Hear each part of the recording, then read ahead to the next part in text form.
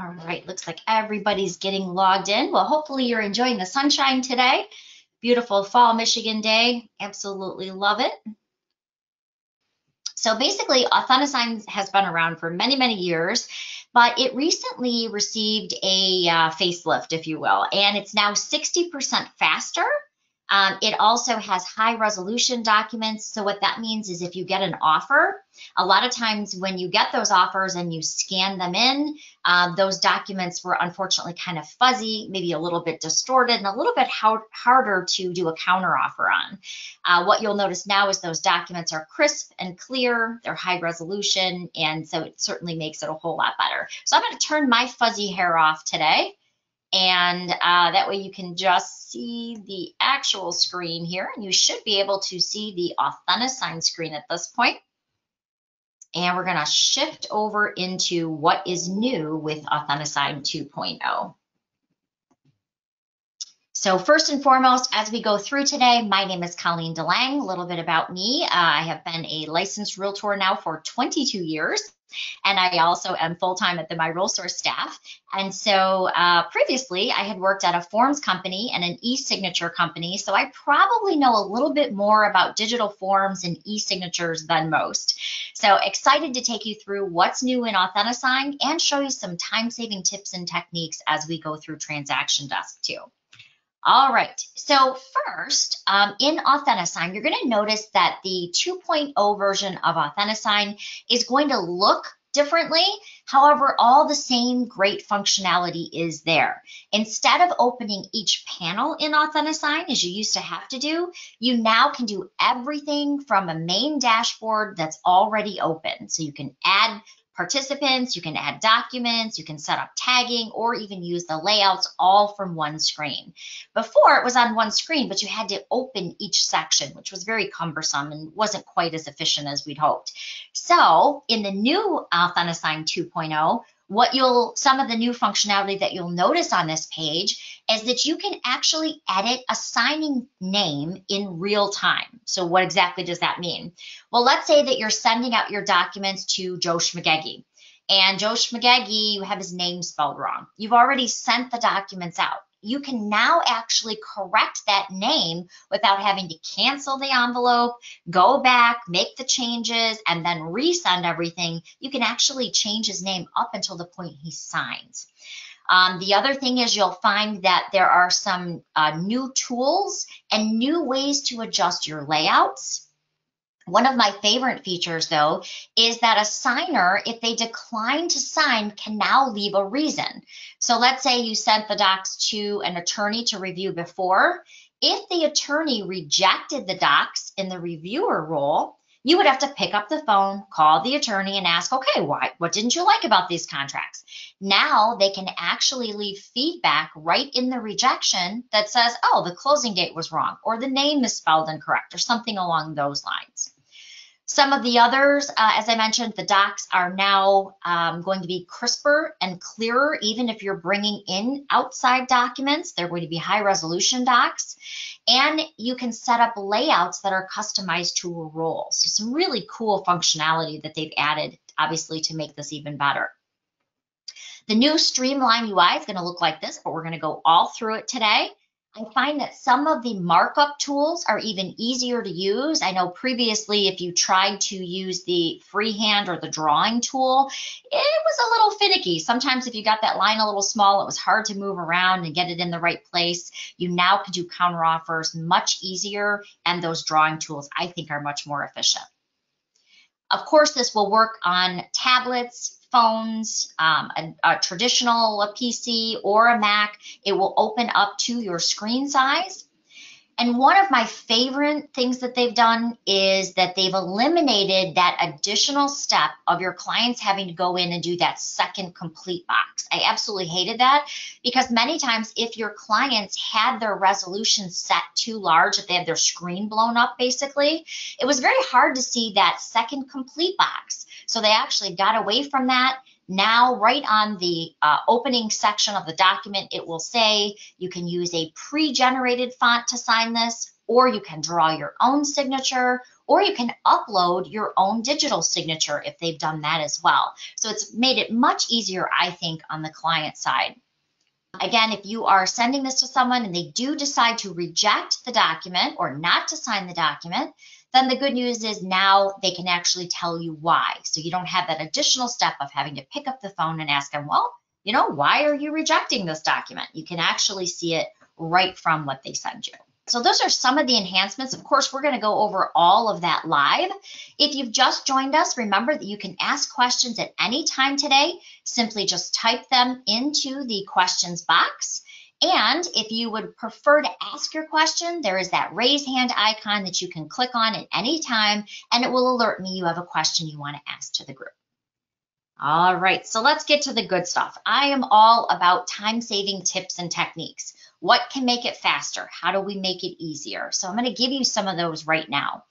If you are brand new to Transaction Desk, or if you're coming over from another MLS who, there's some MLSs in the area that aren't carrying Transaction Desk anymore. So if you're coming over to our Transaction Desk, the good news is you will not lose any of your files. We will move those for you so that you don't miss a beat in your business.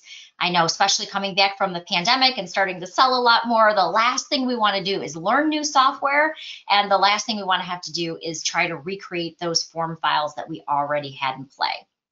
If you are new to Transaction Desk, the hardest part of Transaction Desk is really, in my opinion, knowing where to start. If you are on the buy side, if you are working with the buyer, think of it this way. You really always want to start from the MLS. So I'm going to just call on some people in our call today, and we're going to use Dave this morning. So Dave, I believe it's Donahoe. I hope I'm spelling that or saying that right. Dave is joining us, and we're going to pretend that this is Dave's $3 million listing. Congratulations, Dave. I never seem to get in this price point, so way to go. But we're going to pretend that we are working with a buyer. You just showed Dave's $3 million listing, and you are now ready to write an offer. The last thing you want to do is go into a forms program, have to pick a bunch of forms, and then rekey all the information that's already in the MLS for the property you just showed, right? I don't want to have to go in and put in who Dave works for, what brokerage, what's his license number, what's the address, what's the school district. All of that is right in front of you. So if you simply click the blue icon that you see right here that says start a transaction, it's actually the Instanet icon, just so you know. If you click on that, it's going to pull 90% of what you need for all of your purchase contracts directly into your offer to purchase and all of the forms you need when you're working with a buyer. I find the house, show the house. I now want to write the offer. Consider this your easy button. Once I click the easy button, the idea is it's going to pull all the information from where it already exists in the MLS, and it's going to allow me to just fill in some basic information like my buyer's contact information and how much my buyer wants to pay, and it's going to fill out 90% of everything else for me. So let's take a look. The first time-saving tip and technique I can give you is if your brokerage has not already set up a template, you definitely want to do so. So you want to have basically your listing packet or your sales packet or maybe your lease packet already set up. Now for me, I have a brokerage template, but I noticed there were a few forms in my broker template that I don't use that often. So you can also make your own template and sort of streamline that. So in this case, because I'm working with the buyer, I want to go in and I want to apply my buyer packet. Okay, so the address is already here. The MLS number is already here. The last thing I want to do is I want to make sure that I am listed as the selling agent because we know Dave already listed the property. So therefore, I'm going to be the selling side. So it knows where to fill in my contact information, my license number, my brokerage information, and so on. Now, of course, if Dave is writing this up and he's double dipping the file, well, then we're going to go ahead and we're going to say, okay, he's doing both sides. Or if it's a transaction coordinator, maybe they're representing neither side. So all you're going to do is basically tell Transaction Desk who you are and who you're representing in the transaction. So in this case, I'm going to say that I am the selling agent, and I'm going to now create my transaction. So basically, behind the scenes, what it's done is it's saying, okay, because you used the easy button, we're going to go ahead and we're going to pull all that information that already exists in the MLS right into your transaction forms. Now, I'm going to go through the wizard, but keep in mind, once you use the wizard a couple times, you may just want to do everything from the convenient dashboard. It's completely up to you. But let's walk through the wizard just for a moment so I can kind of show you the layout. If you're new to Transaction Desk, remember this. The wizard will give you, you can see how much auto population is already starting to take place, but the generic wizard will give you a chance to really fill most information out so that everything auto populates appropriately right into all the purchase side contracts. So because I clicked the easy button in the MLS, you can see things like the street number, street name, city, county, subdivision, tax number, school district, MLS number, lengthy legal description. All of that is carrying over for you. Down below, it's going to bring over MLS information. But remember, this wizard is generic. So I can see that most of the listing information has been filled out by the listing agent, our friend Dave on the call today. However, now I want to go in and fill out what does that buyer want to pay.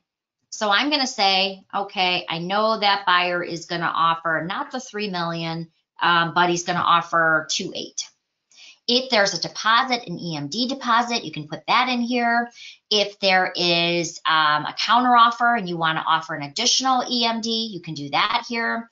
The only one I don't personally fill out in the dashboard that you see here is the total financing.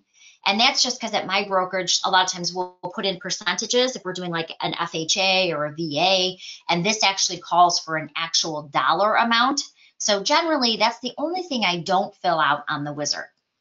But here's another time-saving tip and technique. If you go over to the left-hand side where the listing information is, if you take the time to say, okay, we're going to ask for the stove and the built-in microwave and the washer and dryer. If you put those in the inclusion area, it will actually carry that over to all of the contracts that ask you what you want to include. Maybe you have something you wanted excluded, like maybe there was a play structure in the backyard and you wanted that removed. You could actually add that into the inclusion to the exclusions, and it will carry that over to your contracts. So even though it says it's the listing side, don't be afraid to put additional information in, like what you want the property to include, because you'll find it keeps you from having to fill that same information out on multiple documents later. Okay, I'm going to jump over to step 2. Step 2 deals with the dates. So obviously, if we're putting in an offer, we want to date it maybe for today.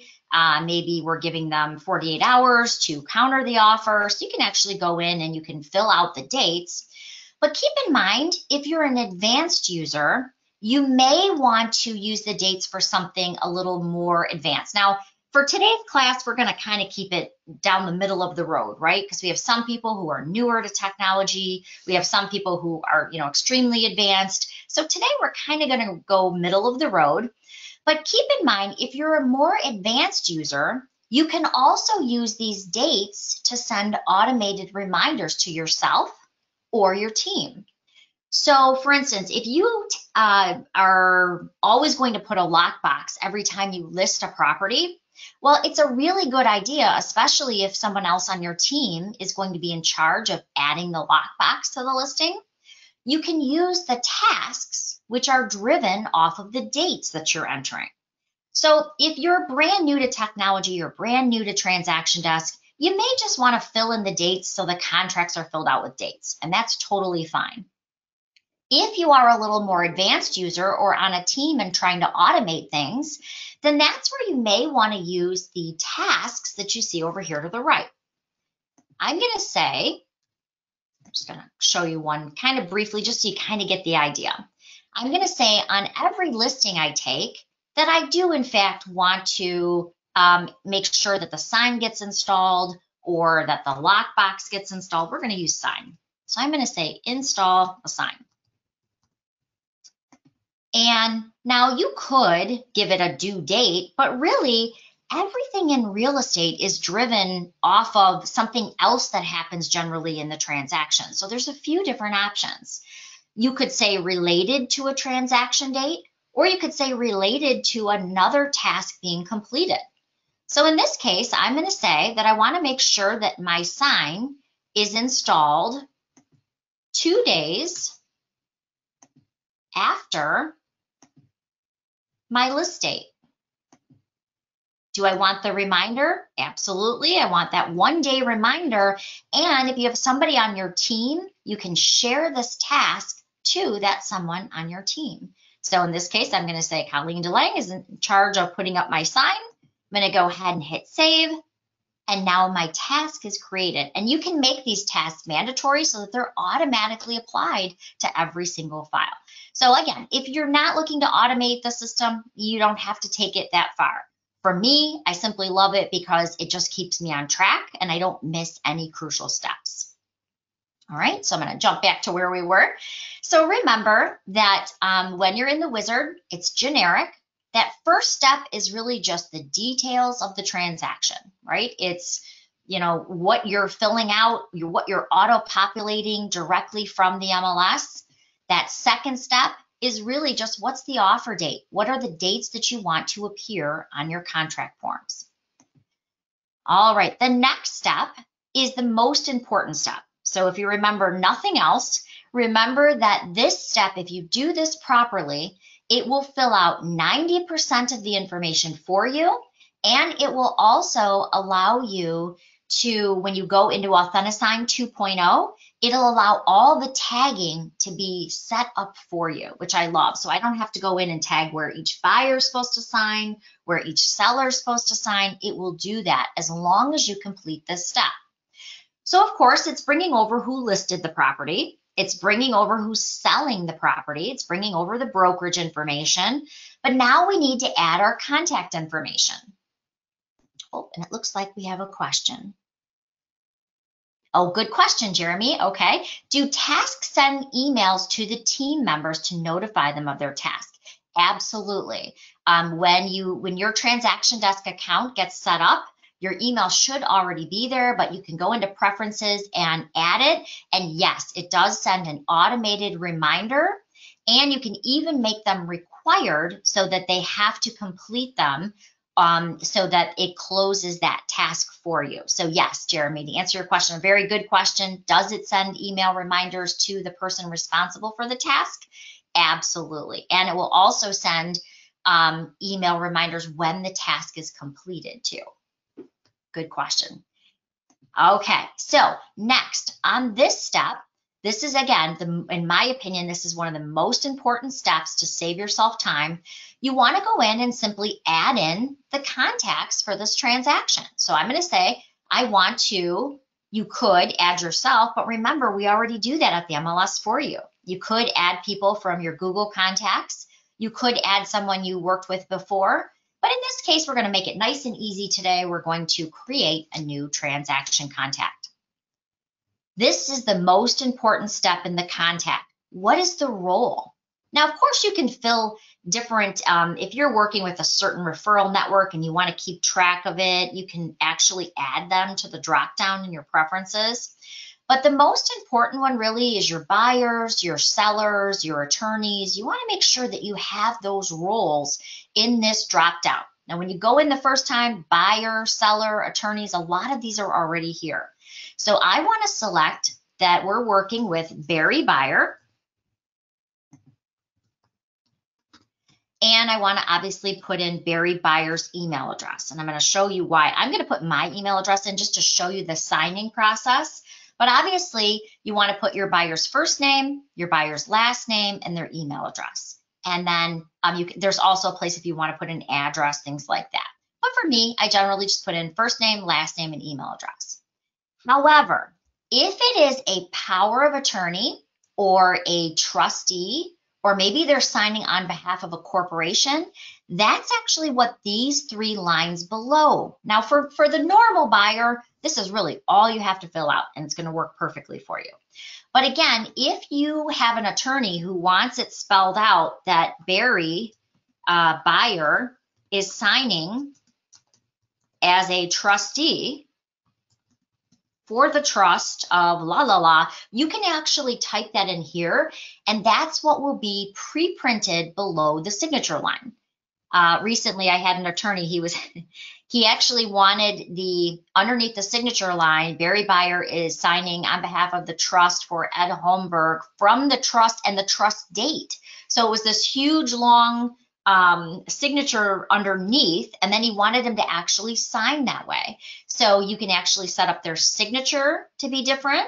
And basically, you're only going to use these 3 lines if it's a trust, a corporation, or a power of attorney, and they are signing in a different way than their contact name is going to read. So again, 90% of the time, you'll probably never need to use that, but just in case you're working on a trust, a power of attorney, or corporation, I do like to show that it's here so that you can adjust that signing name and make it easy for them to sign. For Barry Buyer here, we're going to pretend that he is our only buyer. We're going to go ahead and hit save. Immediately, you can see Barry Buyer's been added to our list. Obviously, if Barry was also married, maybe I would put in Mrs. Barry Buyer and add in that second contact. All right, so pretty easy. Next, we're going to go ahead and we're going to, and this part, I have to be honest, I thought was a little bit tricky when I first got into this program. When I got my license 22 years ago, I remember forms and documents were really referred to kind of as the same thing. Oh, you got forms, you got documents, they were kind of the same. So in my mind, forms and documents have always been the same. However, in Transaction Desk, they are different. And let me explain. Forms are anything that is a fillable form that Instinet has created. So basically, when you go into Transaction Desk and you grab forms to fill out, I'm just going to click on a preview, there where you can fill the information into blank forms, that's considered a form. So now I was thinking, well, okay, so what's a document? Because again, I kind of thought they were the same thing. But as you go forward, there's also the document step. Now, documents refers to anything outside that you want to bring in. So things like your copy of your EMD check, your pre-title, let's say you have a filled out home warranty that you want to have in your file. That's considered a document. So just to be clear, the forms are anything that you go into Instinet and you can grab from the library and choose to use. Documents are going to be anything that you're bringing in that's outside of what's already created in Instinet. So hopefully that helps kind of clear up what the difference is, because I kind of thought that was a little confusing. When you're on the form step, what you should notice at this point is all the forms that my brokerage requires have automatically fallen into my transaction. So I don't have to go look for 10 forms. And as you can see, my brokerage has a lot of forms. I don't have to go look for these. They actually just fall into my transaction automatically because I have that package set up, or my broker set up that package. Again, you can set up your own packages. I'm going to show you how to do that today. So you may want to create your own listing package or your own sales package, and that's totally fine. Now I'm going to share with you, I have a little OCD, so I'm also very particular of how I like my forms and what order I like them in. So for me, I really always like my agency disclosure to be the very first form that they see. I just learned it kind of old school and it just always stuck with me. So I always like that to be the very first form that when they're signing, they see. One, it's very simple. It explains what I do, and it's just always really good to have that, I think, on the open of your signing. So for me, I just drag and drop those forms into the order. Now, if you set up your packet the way you want it, it will automatically drop in that way. But my broker had my purchase agreement on top, so I like to just make sure that I move my disclosure to the first order. If you're looking at the form and you're like, is that the form I'm thinking of? Because sometimes, you've got, multiple different buyer agencies. You're not exactly sure what form you're looking for. You can always go over to the menu dots at the right. You can do a preview, and you can actually see the form to ensure, yep, that was the one I was looking for. Okay. Another thing that you can do right here is if there is a particular form that you don't see, let's say you're selling a home and it has a swimming pool and you want the swimming pool addendum. You can simply go to the ad at the top of the page, and that will open up all of the libraries that are available to you. Now, I'm going to be honest, I think the libraries are a complete overkill. You've got like 10,000 forms in here. I am never going to go through all of these to try to find the swimming pool addendum I want. I'm simply going to type in a keyword like pool. As soon as I type that keyword into the search box, it narrows down out of all those 10,000 forms that you have access to, it's finding all of the ones that have pool in the title. So really easy for me to say, oh yeah, I want to use my swimming pool addendum from my company and add it in. Okay, and so again, you can add multiple forms in. However, if you have your packet always ready to go, it makes it so much easier, I promise. All right, so now let's jump over to the documents section. We did something about 2 years ago that I absolutely love. It saves a tremendous amount of time, and to my knowledge, I believe we are the only MLS who has done this for us and our data sharing partners. What we do is when you are starting on the purchase side, okay, so let me just jump back to what we did. We started on the purchase side. We clicked that easy button. That easy button knows that right over here, there is associated docs. As you can see, the associated docs are where agents put in their feature sheets sometimes, maybe a survey of the property, maybe they've got their seller's disclosures and lead-based paint documents there. The idea is before, we would have to go in and we would have to download each one of these because we want to send these over to our buyer to sign with their buyer contracts, right? So you'd have to go in, download them, then pull them all into Transaction Desk, and it was really a huge waste of time. So what we do for you now is when you click that button, we automatically pull those in for you. So let me show you. So Tom's, or in this case, Dave's seller's disclosure that he filled out with his clients automatically came over from Paragon because my buyer's, of course, going to need to sign that. So that he's, we can say he reviewed it, he knows the condition of the home.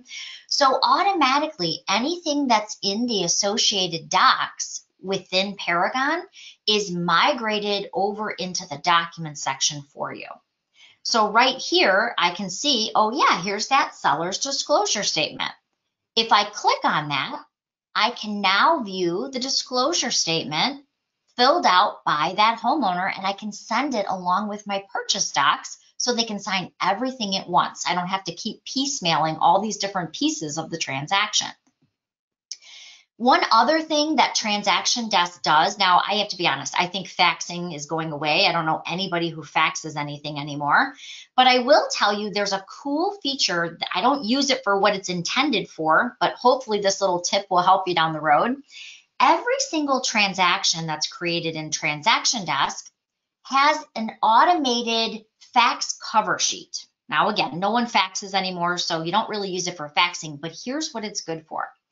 Let's pretend for just a moment that you just got back from your closing. You've got that big closing. Some title companies, unfortunately, still give you paper, and you've now got this big closing package. But I like to have that in my file, so when I close the file out, everything is there. If they call me and want to list their home a year later, I have everything. So this fax back cover sheet is actually specific to this transaction. So if you actually scroll down in your fax cover sheet, you will notice that it says 205 Lakeshore here. That's because anything that is accompanying this fax cover sheet will be deposited directly into that transaction for me. So here's kind of how it works. By the way, you can also email this, but I'm just showing you fax-wise. If you go to a fax machine, you've got that ugly closing package. You don't want to have to scan it, wait for it to load, move it onto your computer from your email. Then you got to go and put it in Transaction Desk. No, I want to cut out all those steps. I basically want to fax my package, my closing package, to the number that's here, And this barcode will ensure that it shows up in the appropriate transaction, and it will even email you a confirmation that it's there. So if you have a bunch of documents that you didn't add to the file and you don't want to wait and scan them all, what I suggest is simply use this fax back cover sheet, fax it directly into the transaction. You'll get an email with a link that will come right to your phone or your email so you can see that it's there and you can even review it. Okay, so I love that. Again, documents are where you're going to bring in anything outside of what Transaction Desk already has prepared for you. So we're going to go ahead and we're going to say we've got a home warranty form and we want to pull that in. All we're going to do is click on the plus and it's going to open a drag and drop strip. And basically you can add up to 20 files at one time. So a lot of times I'll have pictures and my forms saved on my desktop in a file. You can actually just drag all of them in onto this blue bar. Let me quickly see if I can grab one here. All right, I'm going to pretend for a moment that although it says my Thanksgiving invitation here, we're actually going to pretend that this is, I don't know, home warranty form.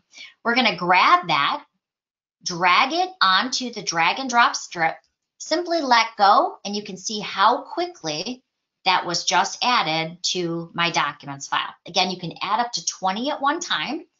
If you're not comfortable with the drag and drop, I had a lady in my class yesterday who said, I don't know how to do that. How do I just get it from my computer? I know how to do that. Well, if you'd rather get it from your computer, just simply click on the blue strip and it will actually open up your computer and you could go ahead and pull in things that way. So if I have, like, here's my Trailside listing here. If I want to go in and pull documents from my Trailside, again, even if you wanted to do 2 or 3 of them, just grab them, drag them over to that drag and drop strip, and you can see immediately those documents are now added at the bottom of my documents list. So really easy to bring in those outside documents. I think easier than it's ever been. All right, so we have our forms, we have our documents added, and then the last step is really, I'm just going to hit done, and it's going to take me to my transaction dashboard.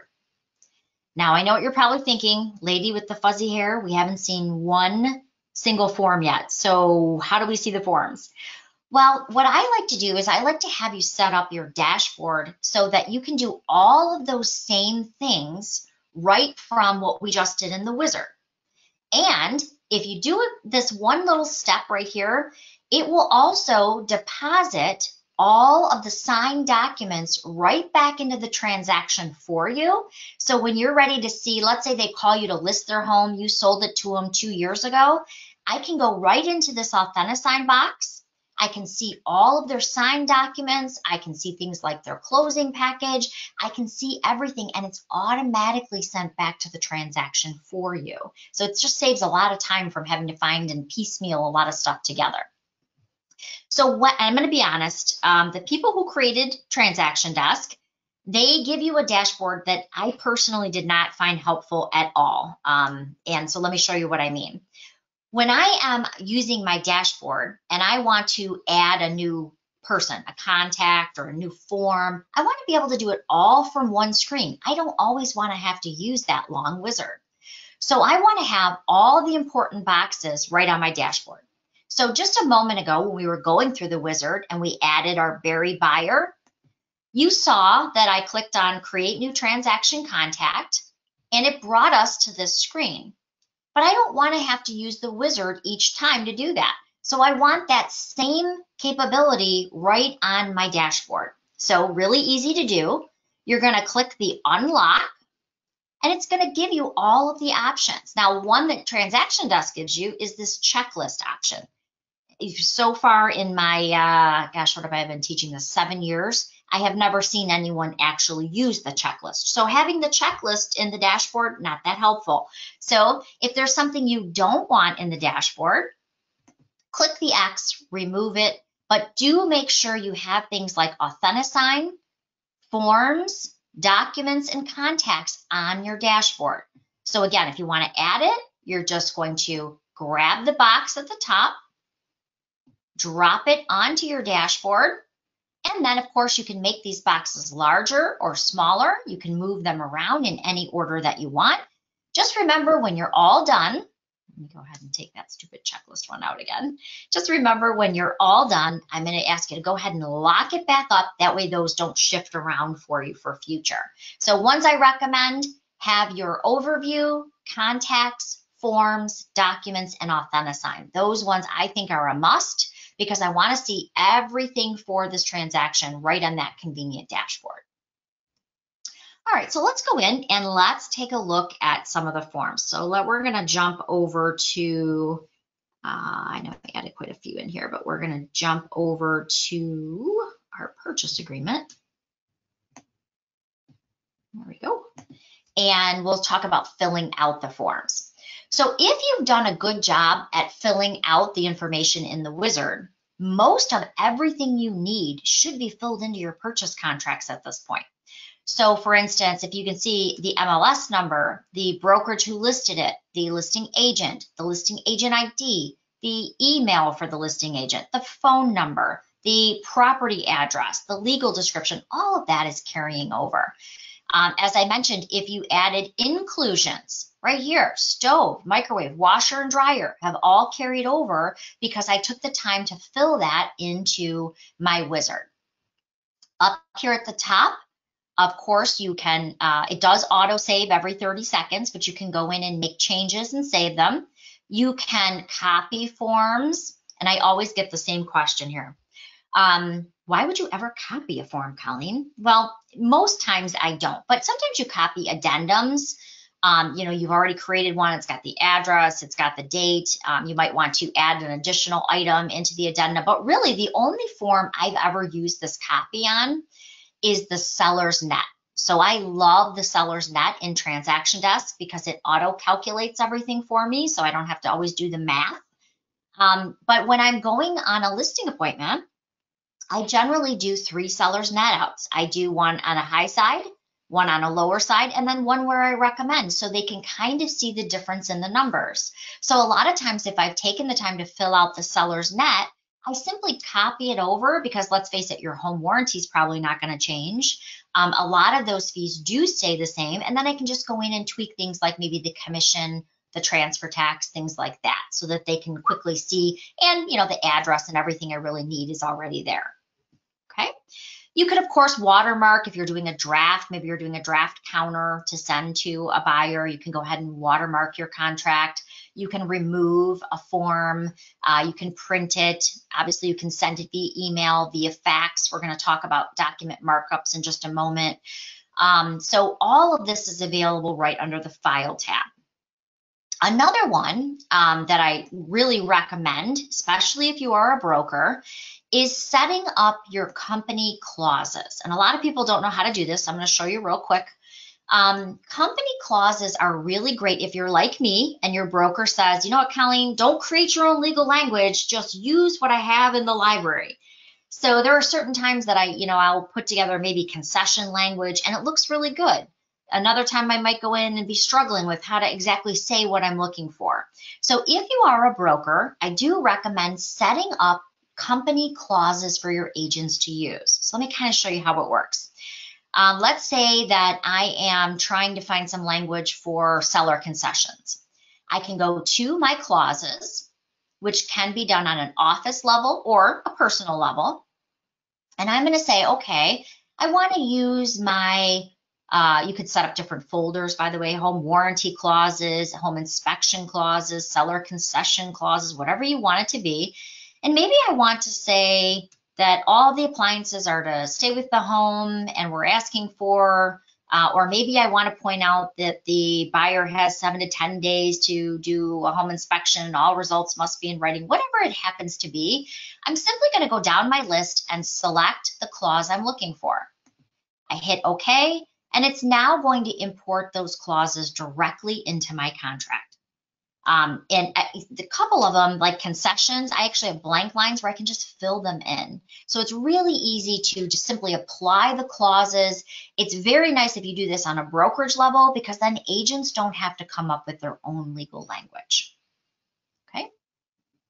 Now, most of the time, and by the way, there's some other options here, but they're pretty self-explanatory. Most of the time, when you are working with counteroffer, there's when you receive an offer, let's say Dave sent us all on this call an offer. Most of the time there's a counteroffer involved. So the question then becomes, okay, how do I counter that within Transaction Desk? How do I make that easy so my clients can sign it and we've countered it and it's all put together? So really, that's going to be done in the documents area generally. So again, if you, let me jump back to the dashboard just so it looks familiar for you. And again, you could do it right from the dashboard, or you could do it from the wizard, whatever's easiest for you.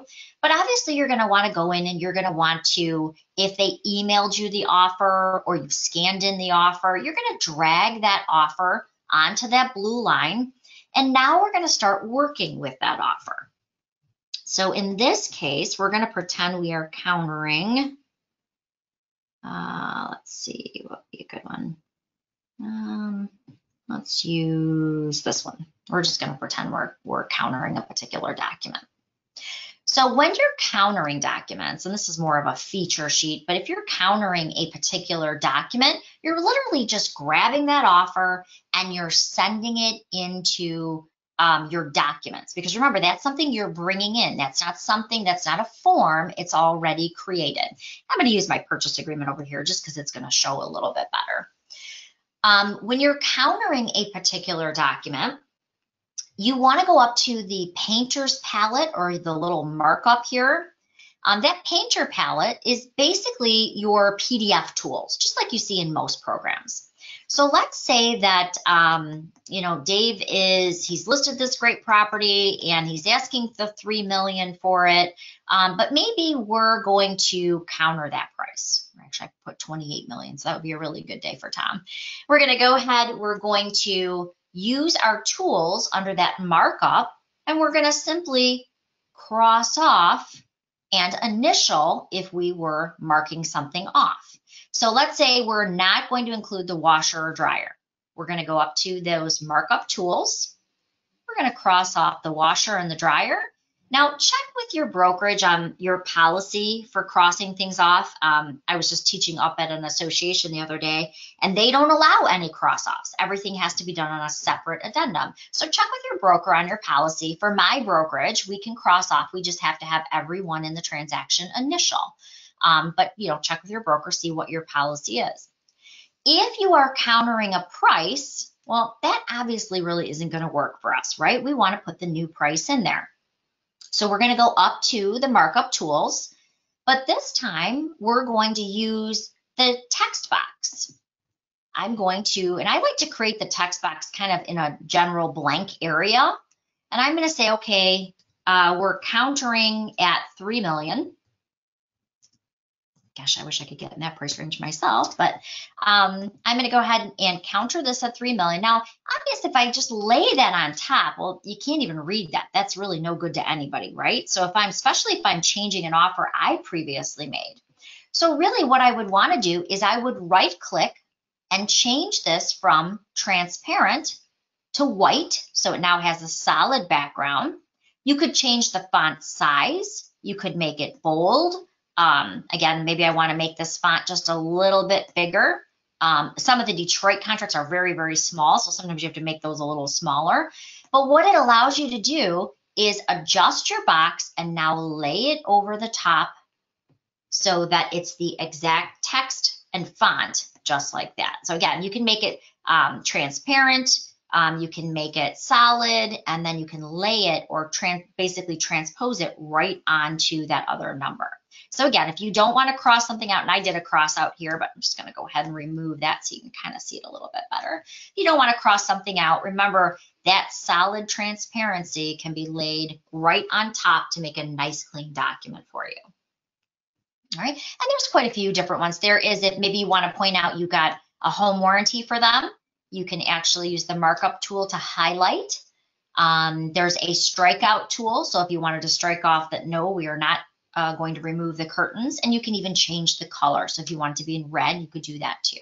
So a bunch of different tools that are really set up for going in and countering those documents that you've brought in. So if someone sends you an offer, very easy to counter that right from here.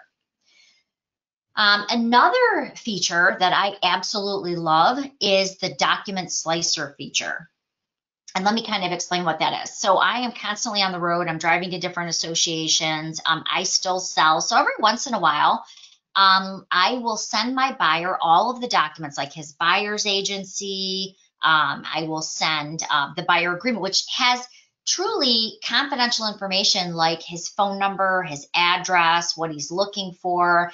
But I have him sign generally everything all at one time. And now when he is signing them, they're basically in this big PDF, right? But I want to turn it around and I want to send it to Dave so that he has it right away and can present it to his sellers. But if it's all in one big PDF, how do I get those confidential documents out? And so let me show you that next. So we will, I'm going to use our purchase agreement here. We're going to use the document slicer. So the document slicer is on a bunch of different pages in Transaction Desk. I showed you the markup tools, which are kind of like the painter's palette. You can see we mark this document up. But the one next to it, which looks like a page with 2 pages ripped out, is the document slicer tool. And it's really cool if you are using the app and you want to slice a page off or slice a form off so it doesn't go to the co-opting agent. Here's all you have to do.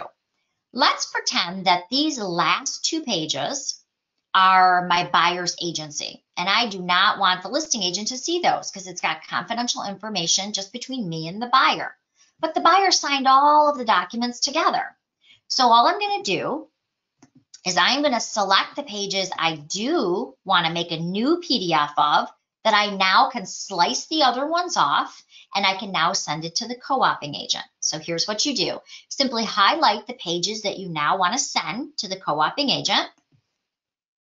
Hit save, and I always like to do a save as because I always like the original to be there. I like to have a paper trail so I can see, okay, here's where we started. This was the second counter. I always want that paper trail. So I want to do a save as the pages I selected. And I'm going to call this counter offer for Dave. So there we go. And I'm going to go ahead and now hit save. And basically what it does is it takes that 7-page document down to the 5 that I've selected that now I can go ahead and I can email them directly to that other agent. Okay, so if I go back to my documents here, I want to show you how quick it is to email these things out too. If I go back to my documents, anything that I want to email out, any counters that I've done, anything I want to email out separately, I'm just going to go ahead and select, go to my basket, and I'm going to go ahead and you could fax them, you could email them, you could print them. What do you want to do with them? So really easy. Again, the whole key is really just going to the documents section and being able to quickly email them out to that co-opting agent without pages you didn't mean to include. So hopefully that makes sense. Again, you can actually do this directly from the right-hand side, and you can go right to documents, or if you go back to your dashboard, you'll see all of those documents located there too. All right, so hopefully that was a good tour of the buy side. So as I mentioned, the hardest part of Transaction Desk is where you start on the buy side is different than where you start on the selling side. So just to kind of recap, on the buy side, you've already showed the property. It's already right here and you showed it. Now I want to click the easy button, the little blue splash, and I want to now pull that into Transaction Desk. On the buy side, you're always going to start within Paragon. But on the listing side, how do you know that that agent put all the information in correctly? How do you know that legal description is correct? So really, I don't want to start from an agent entry. I really want to start from the tax record or the municipality record, right? So I'm going to go over to add, and I'm going to show you a little trick here. So I'm going to say that I'm taking a new listing at 41539. Actually, I just closed this, but 41539 Wessel. And some people do like to put the client name in there. I don't like to put like Bob Smith, because if Bob Smith buys and sells a couple houses, it's hard to find which house I'm looking for. So what I would do is, if you like to have the client name, that's great. Do something like the address and then Bob Smith, because then it's easy to see exactly which house you're looking for, which transaction you're looking for. So obviously, if I'm creating a listing, I want to apply my listing packet. Now, here's where it got a little tricky. So Brian, who I just adore, he's our chief technology officer.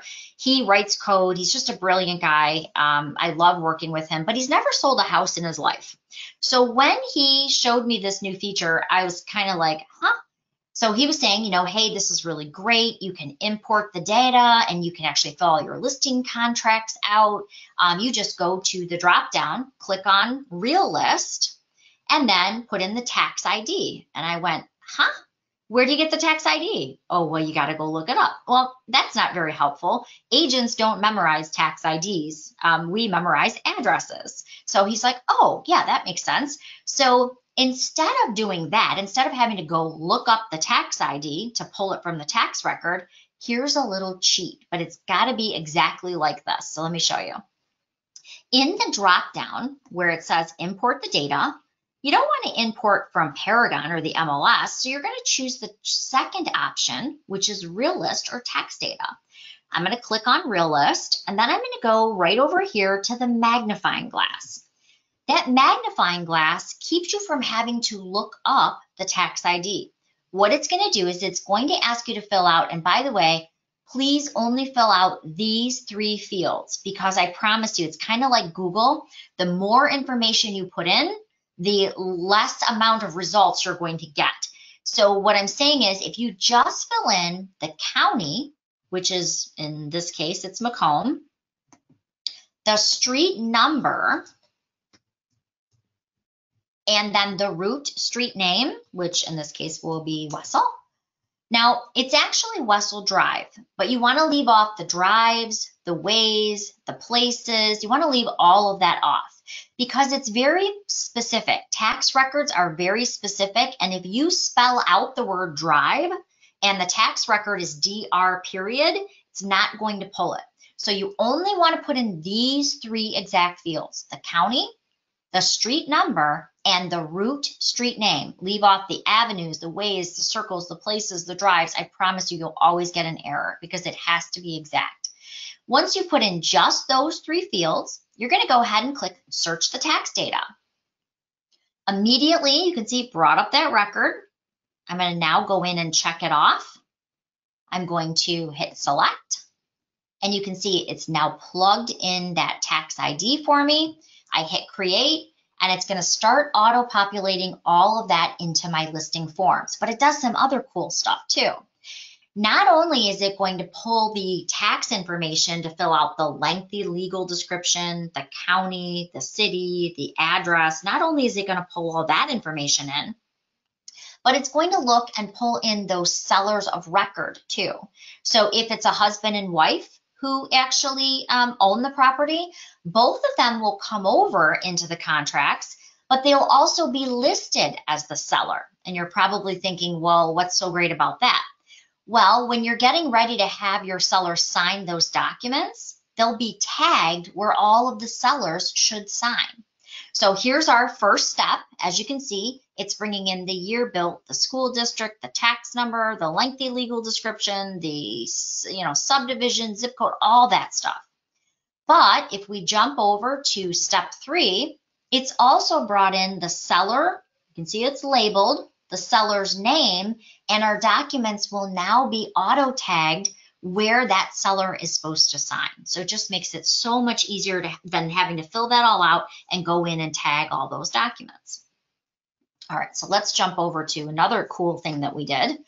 At least I really like this, and that is the MiRealSource data sheet. Now, I have to be honest, there are kind of different setups at each office. Some offices, the admins put the listings in. I have OCD, so I like to do it myself because then I know it's correct.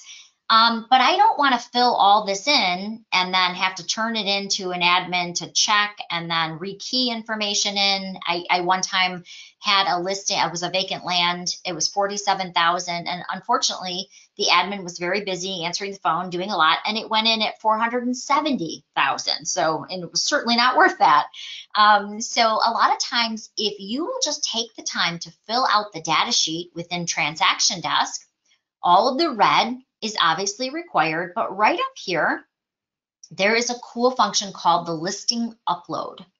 If you take the time to fill out the required information and click that button, it will actually send your listing information to Paragon and create a partial listing.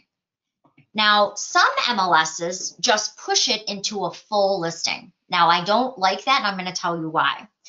If you push it to a full listing at this stage, it takes all of the text and it puts it out on Zillow and Trulia and Realtor.com and all of these places within just a few moments.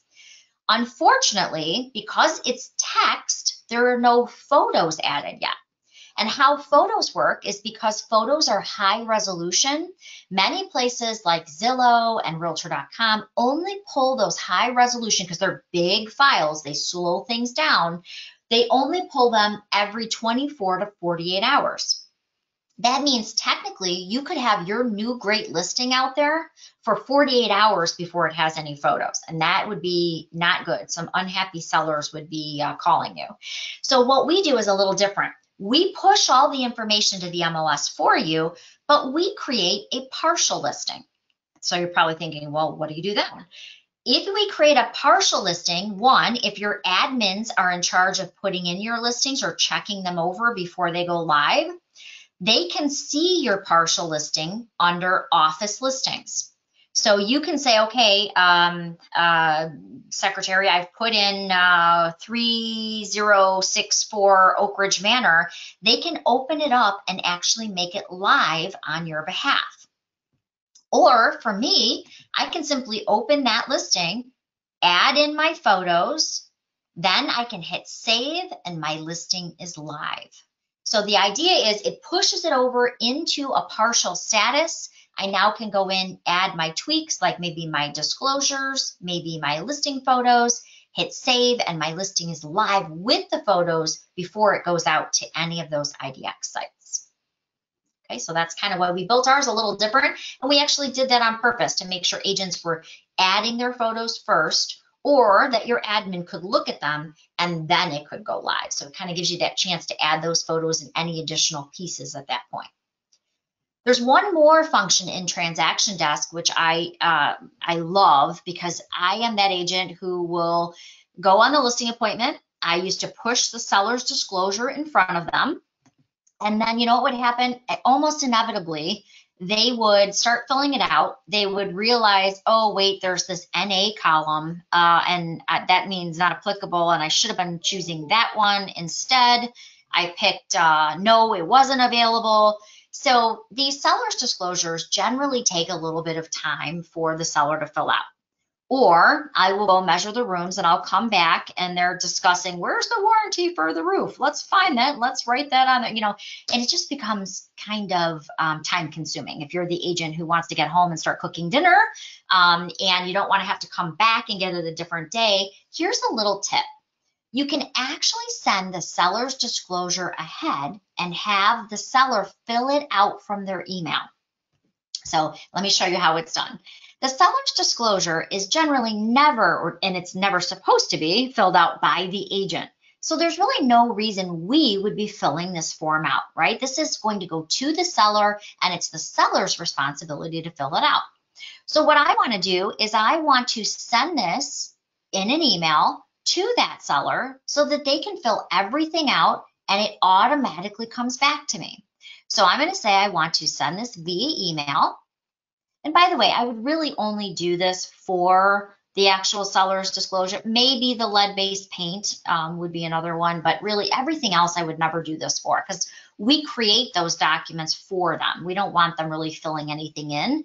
But in this particular case, the seller's disclosure is always filled out by them specifically. So I'm going to say I'm going to send this to Sally Seller. And I'm going to put Sally Seller's email address in here.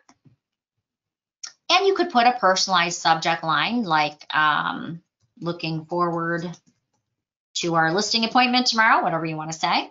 And of course, I'm going to send this as a link, but I'm going to do one more thing.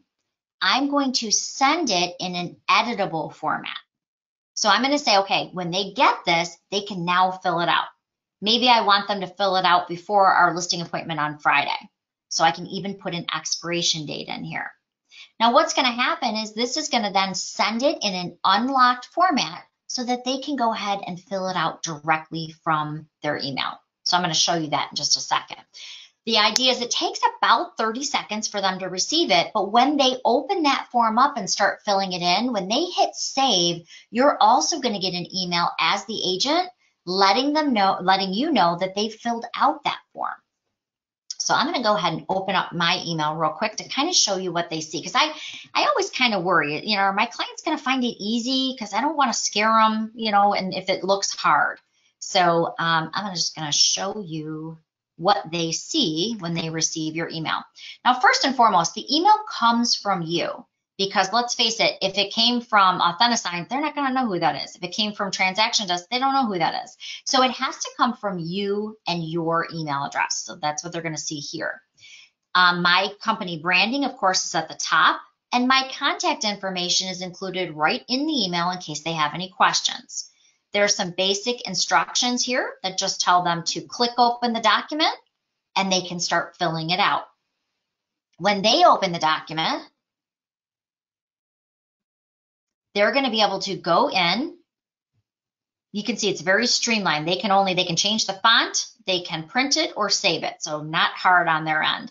They can go in, they can fill in the boxes. If they make a mistake, like this should have been NA, I can actually change, they can change the mistake. They can go in and fill out the fields. So everything is open to them. All they have to do now is save it. They can, of course, save it as a PDF. They could print it. But as soon as they save that form, look at the bottom of my screen. It just sent me, the agent, a notification that Sally has opened up the form and saved it. So this notification is telling me, the agent, that that form is now back in my Transaction Desk file, and I can see everything that they filled out. Now, of course, I can print it out, take it to my listing appointment, or I can send it with the other docs to be e-signed. So the idea is they can fill it out even before I get there, which I have to tell you a few times has been really nice for me, because then I can actually, if I see, oh my gosh, yeah, they had mold in the basement, I can address that right at the listing appointment too.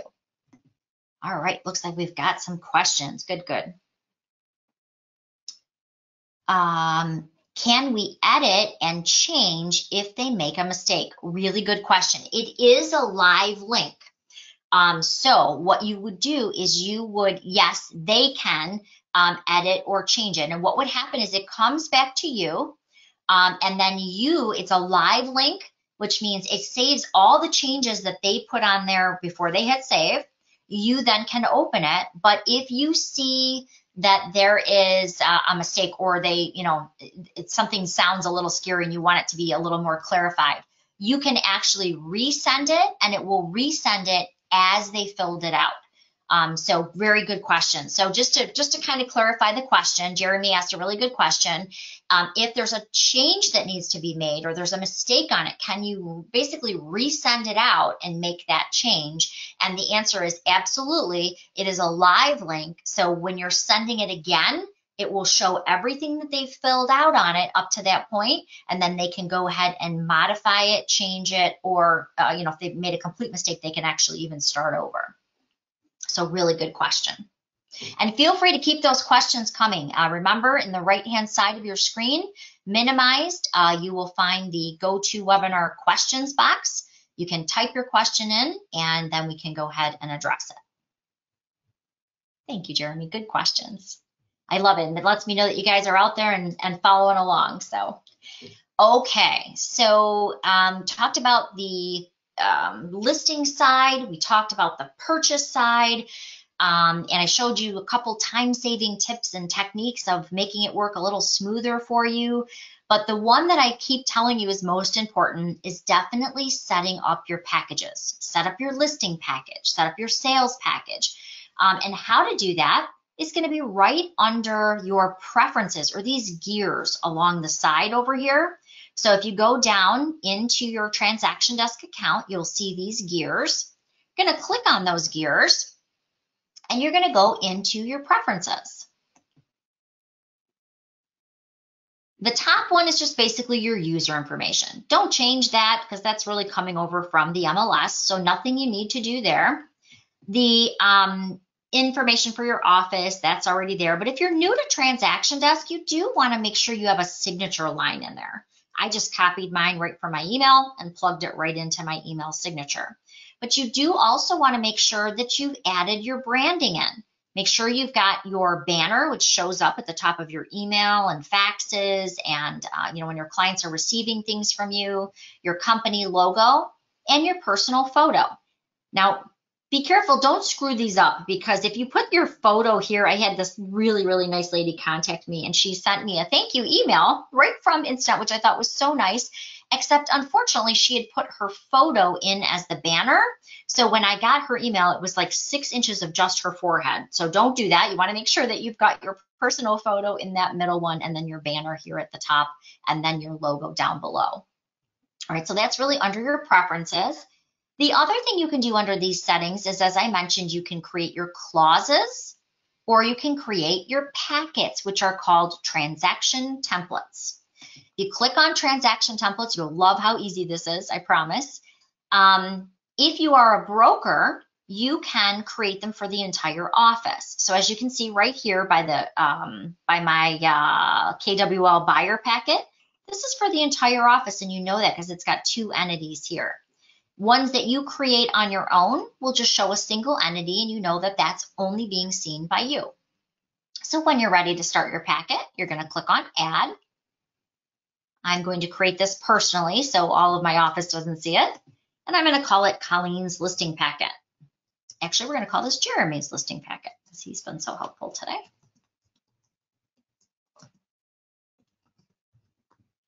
And then what do you want this to be applied to? Well, I'm going to say my residential listings. And you can even put in a brief description. That's really it. Once you hit save, you've named your transaction template. The hardest part is adding the forms or documents that you want to be part of it. So Jeremy's going to go down and he's going to click on the Add Forms section, and he's just going to decide what do you want to be part of your listing packet. So let's say that he wants to add in that great MiRealSource data form. He's going to go to the MiRealSource library. He's going to say, okay, I want to add in that cool data sheet so that I can make my listings go live right away. Maybe you're using, let's say maybe you're using the seller's disclosure from the Michigan Association of Realtors. So then I'm going to go down to the Michigan Realtors library, and I'm going to say, oh, I want that seller's disclosure. There we go. I also want maybe the lead-based paint disclosure from here. So I'm going to find that and check that. And then all I'm going to do is add those 3 forms directly to my forms here. And of course, you can drag and drop them into any order that you want. If you have an outside form, maybe you have an office turn-in sheet or a checklist for your office. You can even go in, do that same drag and drop process. You can put them in separate folders if you want, but I'm going to say, yep, I want to use this for my turn-in sheet. And you can add those documents in too. So it makes it really easy. There's nothing else you have to do. You don't even have to save this. That's how good it is. It auto saves once you create the title. And it then ensures that every time an agent applies that packet, they have all the required forms that you've set up. Now, brokers, we have a couple brokers on this call today, you can also require documents. I don't know if I really love having the required documents always. I mean, there's certain things that, yes, should be required. Sometimes it can be a little bit more, if you're requiring like a pool addendum, it doesn't have a pool, that can be a little sketchy. So if you are creating packets, you want to make sure that the required forms are ones that have to be turned in on most every deal. So hopefully that helps too. So we've talked about templates. We've talked about setting up your account. How about talking about what we're all really here for, the new Authentisign 2.0. The new Authentisign is how your clients are going to get these documents and how they're going to sign them. So we've done all the hard work. Let me jump back here. We've done all the hard work. We created the forms. Now we want to send them over and get our clients to sign them. If you follow this one simple step, you will save yourself hours and hours of tagging and frustration. So that step is when you are getting ready to send your documents for signature, you want to remember, even though it says optional, don't even think of it as optional, you want to remember what the clients are signing needs to be linked to the transaction. So let me show you what I mean. The signings, when I start a signing, I want to click on the pen over here to the left. Now, let me be very clear that right now, there are two versions of Authentisign running. Okay, so the classic version, I click on that classic tab, I can see everything that up to the new version coming out that I created. If I click on the new tab, that's going to show me everything I've now done in Authentisign 2.0. On November 18th, this classic tab is basically going to go away, and everything that is in classic will go into read only. So it'll still be in your transactions, it'll still be there, you can still see it under signings, but this old version is built very differently. As I mentioned, the new version is 60% faster. And so what will happen is these will turn into read onlys or archives, and they'll be in your transactions, they'll still be available, but you'll only see the new Authentisign 2.0. Okay, so remember, as of November 18th, this will turn into just the new Authentisign. So what I'm telling you is if you are using the old Authentisign, start using the new because the time is ticking and you want to get familiar with it. From here, that important step I keep referring to, you're going to click on Add to start a signing, and I want to start it in, of course, the new Authentisign. But where this says optional right here, please don't think of it as optional. You want to marry the signing you're about to create to the file it belongs to. So when you come here, you're going to see all of the files. And I want to say, yep, this is my purchase agreement for 205 Lakeshore. I wish I was selling that property. All right, so got my purchase agreement for 205 Lakeshore. I've married it to the file. I know it says optional, but just disregard that. You want to make sure you're doing this important step. If you don't, I promise your signings are going to take a long time. If you do this, it'll be a series of clicks and your documents will be signed. So let me show you. We're going to go ahead, we're going to hit save.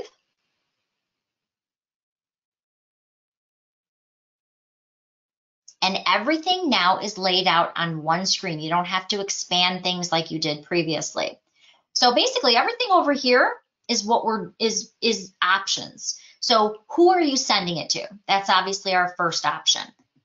I could go in and add myself, but we did all that. Remember, we did the hard work on this. That's why this part is so cool.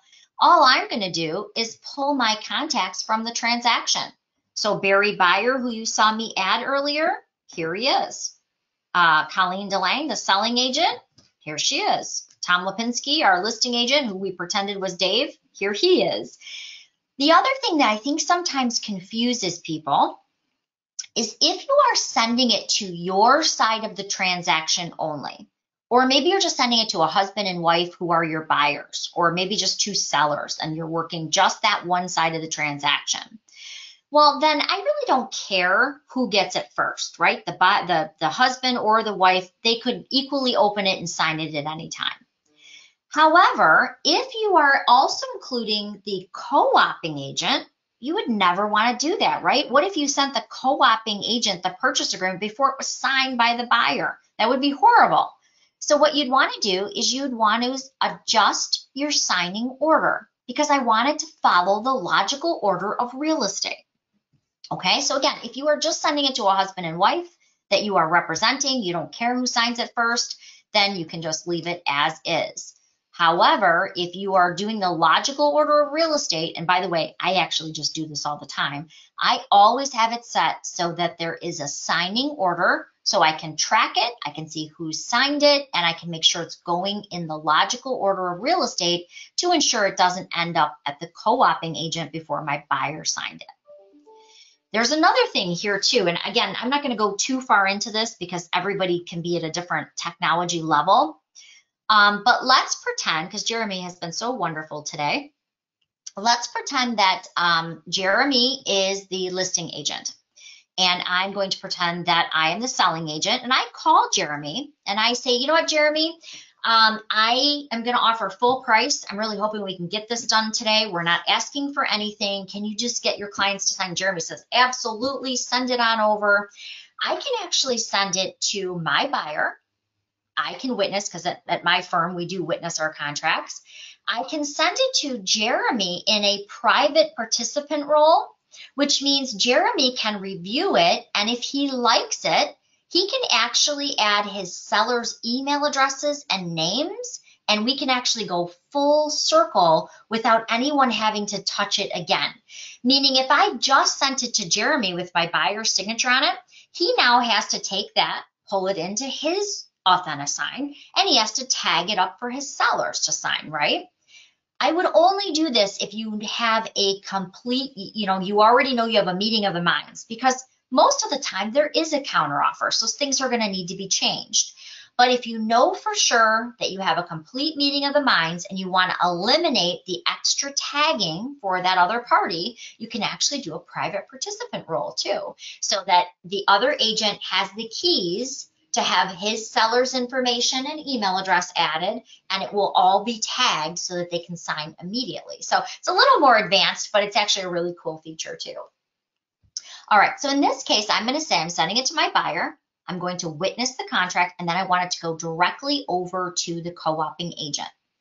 There's one more thing on this screen. 90% of the time, you'll never need to change it, but there are 3 different ways that you can add a signer in. A remote signer is just someone who's getting it in an email and they're signing it either with their fingertip or their mouse, or they're signing it on their screen. They're basically getting it in the form of an email and they're signing. Really easy. The second one is the reviewer role. And what that means is if there's an attorney who says, well, before you send it to my client, I want to review the documents first. That's fine. You want to send it in the reviewer role because it will come to that party first. And even though they're not signing the document, it will ask them to accept or reject the document. That means that there is a timestamp that the attorney did, in fact, review the document. And so that's really important because now I have that history of, yes, the attorney did review it on this and this day with this time. I also had a really sweet girl. She had just turned 21 years old, and her dad had bought a few houses with me. And she said to me, she was just buying her first little starter home. And she said, you know what, Colleen, this makes me nervous. Just send everything to my dad, let him sign it. And I said, well, no, we can't really do that. And she was going to be out of town as well. I said, why don't we do this? Why don't we send it to your dad in the reviewer role? That'll show you that he read it and accepted or rejected it. When he does that, it will automatically go on to you, and then you can sign it. And she's like, oh, yeah, that's great. As long as he sees it, I'm great with that. So that reviewer role basically is capturing that person accepting or rejecting it. If the attorney rejects it, they now can actually leave why they're rejecting it. It stops the flow. It does not go on to the client now, and it alerts you immediately via email why that document was rejected by that attorney. So it's kind of a cool feature. That is something they just recently added, by the way. Then the CC role, and a lot of people get this confused with like a CC on an email. This is completely different. The CC role is really set up for title companies or lenders or parties that you want to have the documents if they're all signed. So the CC role in Authentisign works like this. If I said that Barry Beyer and Colleen Delange were going to be signing these documents, if both of those parties sign the documents, that CC role will deliver it to a title company or a third party with my personal message, but only if all the parties have signed it. So if you don't have a deal, there's really no reason to send it over to the lender, right? So I want the signed documents to then accompany it to the lender or the title company, or maybe your office admin. Again, it can contain a personalized message just from you that only they see, but it's a way to ensure that once the deal is coming together, it's now delivered to those next parties. So in today's case, we're just going to do remote signers here. We're going to say they're both going to get in an email, they're both going to sign. Now, because I've selected the signing order, I can, of course, drag and drop them into the order that I want them to sign. And I'm just going to caution you here, I had just a really, really nice lady in a previous class. She was a little bit older. She was struggling with technology a little bit, but she was writing her first deal after the class. And she said, you know, if I have any problems, can I call you? And I said, oh, absolutely. So I'm driving home. She calls me on my cell phone and she says, I am so embarrassed. I have sent this to my buyer 12 times. He's not getting it. He's going to know I'm new and I'm just really embarrassed. Can you help me? She's actually getting very teary on the phone. So I literally pulled over, hotspotted my phone to my computer so that I could actually look and see what was going on. What had happened was she had made herself the first party, right? And then her two buyers were next. Remember, this goes in an order though. So because she had never opened her email and signed it, it could never go to the additional parties. So remember, you want to make sure you're putting this in the order that you want the signings to go in. I personally always like it to be my buyer, and then I like to witness my contracts afterward, just making sure that I've dotted all my I's and have all my initials in the right place before sending it to the co-oping agent. So again, you can put them in whatever order you wish. Now let's talk about adding our forms and documents. But remember, we already did that hard step. We did it way back in Transaction Desk. So when I click add a form or document, really, I'm going through my file and just deciding, okay, what do I want to have them sign? Obviously my purchase agreement, my buyer's agency, whatever it is that they're signing. But by the way, here's the cool part. Remember how Tom's seller had filled out the seller's disclosure in Paragon? That's here too, because remember how I said it bundles them all together for you? So now they can sign those documents, they can see the feature sheet, I can include everything on the signing docs. It's all here in the list. But what if you have something, let's say a copy of your pre-approval letter just got emailed to you? You can add additional things by clicking the upload, works the same way. You can go drag something onto that drag and drop strip right there, and I can load that into the signing docs too. So we're going to talk about these layouts in just a minute, so I'm going to skip over that. So remember, very easy to add additional documents. All you're going to do is you're going to go to that documents area, you're going to click add, and it's going to allow you to add those additional forms. There's one more thing, and it took me a little while to understand why you would use this, so I kind of want to explain it because I think it is very cool. Of course, you can pull from your file. Everything's here. Of course, you can add outside documents. Pretty easy, just showed you that. But what was the My Files for? And then I had a deal die at inspection recently, and I'm like, oh, I totally get this now, so I wanted to share it with you. The My Files section is, let's pretend for a moment, and Jeremy, since you've been so nice, I'm going to use you again, that Jeremy Turpin is working with a buyer. That buyer, they're buying 123 Main Street. They had the home inspection, and unfortunately, they decide, you know what, we're not going to go through with the sale. There's just too much work that needs to be done. So Jeremy really doesn't want to get rid of 123 Main Street because he wants the paper trail. He wants the history, right, of what happened in case there's ever a legal situation. So Jeremy's a great agent. He goes out the next day. He finds him an even better house. They love it even more. But as Jeremy creates 456 West Street, he realizes that the copy of the EMD is still in 123 Main Street. His buyer's agency is still in 123 Main Street. A lot of the things that he needs for this file are in the other file.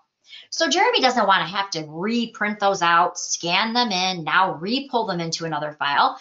No, he just wants to go to the My Files section. He wants to go into the documents, and he basically wants to go into another transaction, and he wants to copy the EMD into this file. Maybe he also wants to copy the buyer's agency. He's not going to have them re-sign that. They already signed it, right? So I'm going to go ahead. I'm just basically copying them into this new file too. So hopefully that makes sense. The My Files is if you do have a deal that dies, don't just delete that deal. You want to be able to pull those pieces. A lot of people will say, I just rename it. Well, but then how do you have that history, right, of what happened in that transaction? So I tell people just copy them over. Now I have those additional pieces in the appropriate file. So now really all that's left is tagging the documents where the signatures need to be. But as I mentioned, if you're using the local association forms, like GMAR, Grosse Pointe, the Michigan Association of Realtor forms that you saw me add, those are actually all tagged for you. So it's going to know exactly where the buyer and sellers are going to be signing. If you are using company-specific forms, your brokers can actually tag those, but if they haven't, and I grabbed mine so I can kind of show you, all you're going to do is you're going to click on the tools, and you're going to go to the area where the signing is going to happen, and you're going to drag and drop the signing into place. Okay, my buyer, Barry Buyer over here, I'm going to grab a signature line, going to drag and drop it into place. Now, when this first came out, one of the things that absolutely made me crazy was that every time I applied an initial, the date and time were next to the initial. Okay, I never on my contracts anywhere have where I need the date and time next to the initial. So if that is a frustration for you, let me show you, because it really certainly was for me.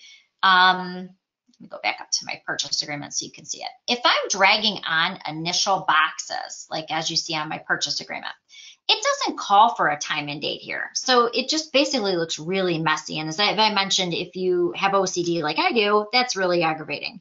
So every time I was applying them, it was basically looking like this. And it was making me crazy. So my initial, my date, his name was underneath, and the timestamp was underneath. And I'm like, oh my God, that looks hideous.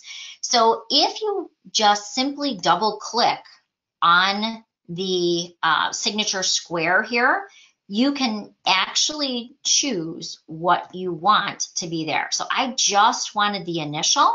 So I took all these other, I turned the toggles off. Of course, you can scale it to be larger or smaller to fit in that area. And then you can save it as the default for that party.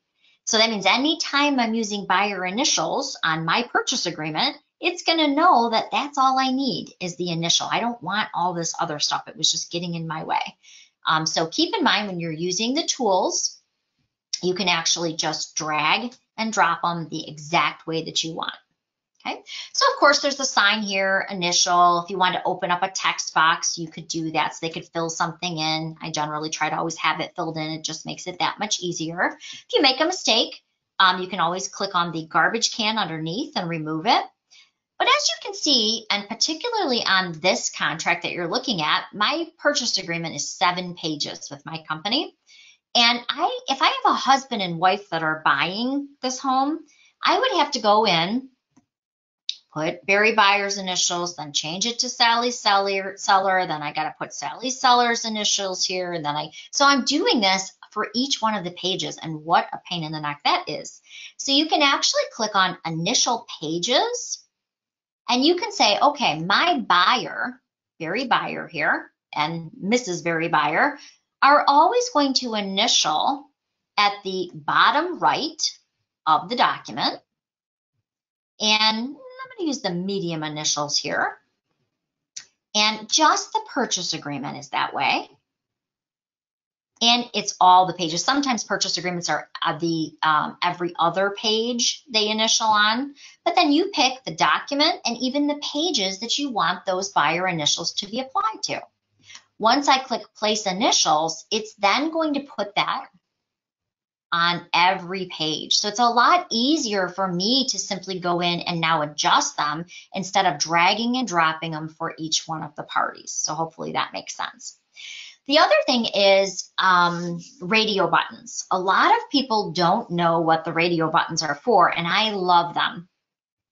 If you were sending out a contract asking them, would you like a home warranty or would you not like a home warranty?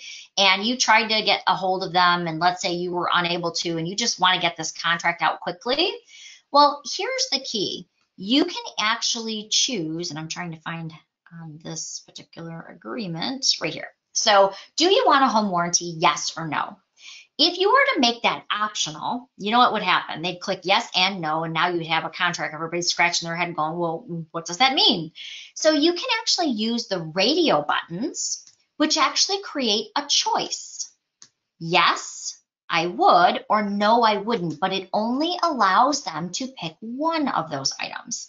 So if they pick yes, the no is grayed out. And if they click no, the yes is grayed out. They can change their mind, but it only lets them choose one, which I love. They also did add an email address that you can have applied when they're signing. Of course, auto date, auto time is there too. But basically, you just want to make sure that you have your documents set up where everyone will be signing, everyone will be initialing. And then once you've done that, you've done all of the hard work. We'll just, for the sake of time, put it right here. And now we're ready to go ahead and send those out. So I'm going to go ahead and hit next. Last, would you like to customize the invite? Meaning, again, if you have a CC and you want to put a message, let's pretend that this is to the title company. You could say, and this is a divorce situation. I would like separate closing rooms, and only that party is going to get that message. So if you, again, are doing a CC to the title company, you can put important information that you may need to relay to them without having to pick up the phone and get a hold of them. However, you can also send it a personalized message to each one of the parties that are signing, and only they then see that message. So from here, I'm just going to go ahead and hit send. I kind of want to show you what those signers are going to see. Again, the email that comes to them is coming from you, the agent, so that they recognize it and know that it's okay for them to go ahead and sign that. So I'm going to jump back to my email here. I like to show you what they actually see as your clients, because I'm always worried, is it going to be easy enough for them? You know, is it going to be a simple enough process? So again, when they get it, it comes from me, Colleen Delange, their agent. It's going to tell them, you can see my branding appears at the top. It's going to tell them that these are documents for e-signature. They're going to click on the start signing. Of course, your contact information is down below in case they do have a question. What they do need to do is sign that they have accepted that it is a legal binding signature in all 50 states. What this really says is Congress passed two acts, the e-Sign Act and the UTA Compliancy Act, that says as long as it's a traceable signature and meets certain requirements, that is legal and binding in all 50 states. Once they do that, they simply hit the start, and their signature and initials are then placed in all the appropriate boxes. If they want to reject it for any reason, again, it will notify you, the agent, with their reason for rejection too. All right, so hopefully that gave you a good bird's eye view into the new Authentisign. So I'm trying to show it you kind of from the client side and your side as well. If you have questions and you want cheat sheets, right under the MLS documents in Paragon, we created a cheat sheet file. So if you just had some questions on Authentisign, you could go right to the cheat sheet file, type in Authentisign, and all the Authentisign handouts will pop right out for you. That will allow you to print them. That will also allow you to share them or email them, but what we've tried to do is make them very simple. We put large arrows everywhere that you would click for that particular item. We tried to make them short and sweet. The ones that we got from Transaction Desk were very long, and we didn't feel they were that helpful, so we actually rewrote them and tried to make them a little bit easier. All right. Well, I just want to thank everyone. Thank you, Jeremy, for all of your comments. Thank you, everyone, for attending today. Hope you have a great day and happy selling.